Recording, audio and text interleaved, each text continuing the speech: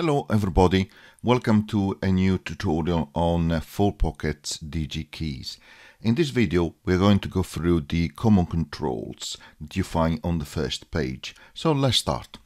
As you can see here, I have loaded the DigiKeys inside AUM as an audio source.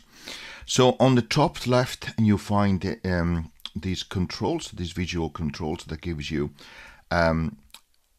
the amplitude of the sound, okay, and it will show you also here when a sound goes to peak, which is useful for you to then decrease corresponding volumes and values. You have a panic button, which is always useful to have, particularly when you have problems like stuck note.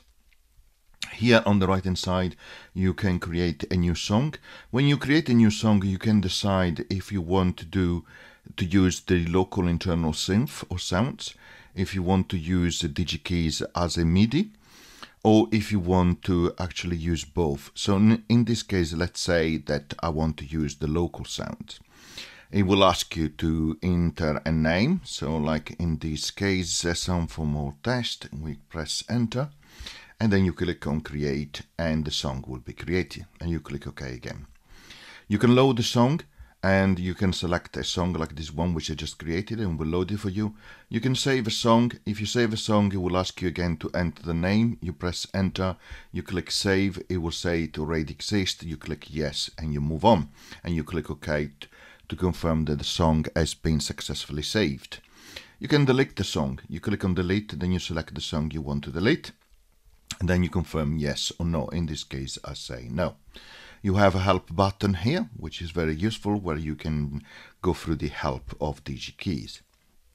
Next, we have an output section here. You can enable or disable DigiKeys. You see when it's disabled that the amplitude or these visual controls are actually off. Change the color, let's turn them on, and you can change also the final output here.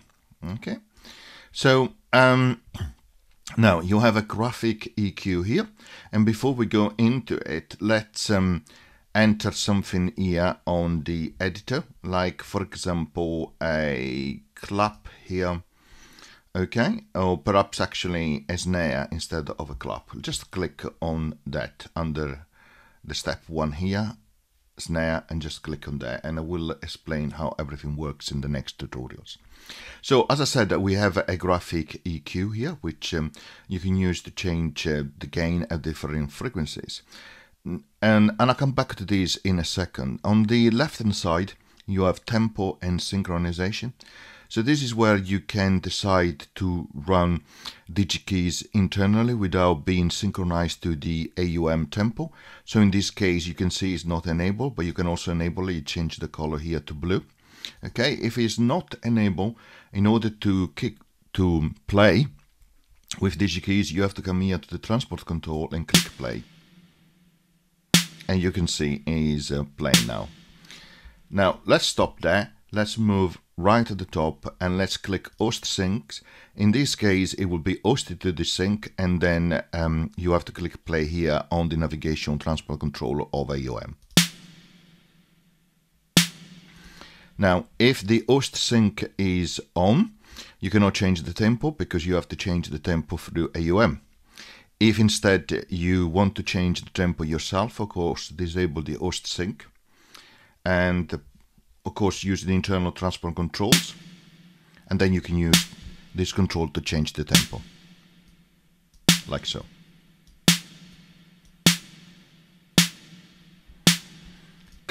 Click host sync again, it will disable the internal transport control, and now you can use again the AUM controls. Okay, here is where you enable the metronome, and here you set the level of the metronome in terms of volume.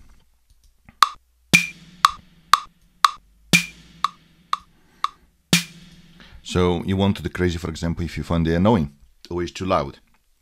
So going back to the graphic EQ, here you can enable it, just clicking on that. You have some default here preset. For example, you want to be able to boost the the bass, you click on that and it will make the corresponding changes.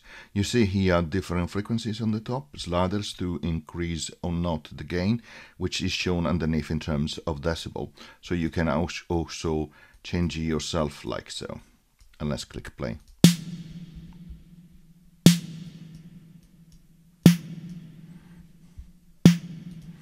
You can go back to previous settings. It's like a reset button. Click on this arrow, and as I said, you have different presets you can choose. Okay, so just play with that, and let's disable now. Next and finally for this tutorial, for this video, we have here the global effects. So let's disable them for now. And as you put a snare on this first step here for the first track, let's go to the track here setting where it says effect and output. We click on it and we ensure that the send to delay, reverb and chorus are set to max, so that then you can hear the difference as I apply the different effects. So let's start with the simple one, which is this chorus, which is not only a chorus. So for both free controls, you have the level at the bottom, which you can increase or decrease like so, and you can also enable them or disable them individually. So let's click enable on this first one here, on the third one actually, not the first one, and the moment is set to chorus. So let's click play.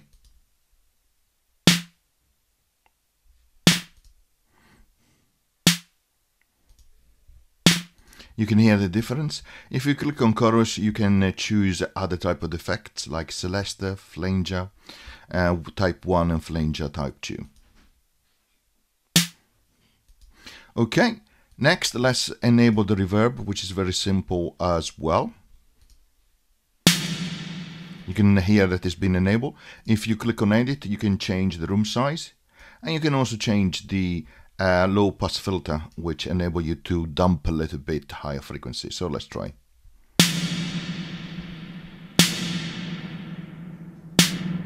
Like so, very straightforward. So let's stop that now, let's disable it, and the last effect I want to show you is the delay. Let's enable it. Let's click on edit, and here you can, as you can see, you have your left channel, also your right channel in terms of how to set the delays. You have delays in terms of tempo, your feedback, how long it will last as a delay, and the full feedback, and then your flutter effect. Sometimes I prefer to call that as a butterfly effect. Here you have some default settings. So let me try. So let's enable this. Let's make it faster.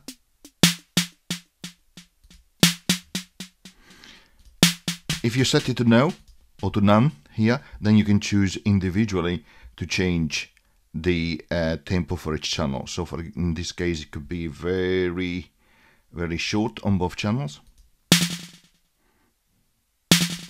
Or for example, left channel short and the right channel much longer.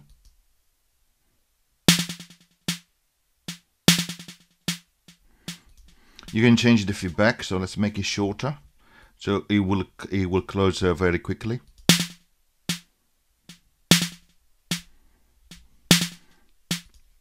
And let's set this to medium. This sometimes is not very easy to hear, but you can have a flutter effect as well.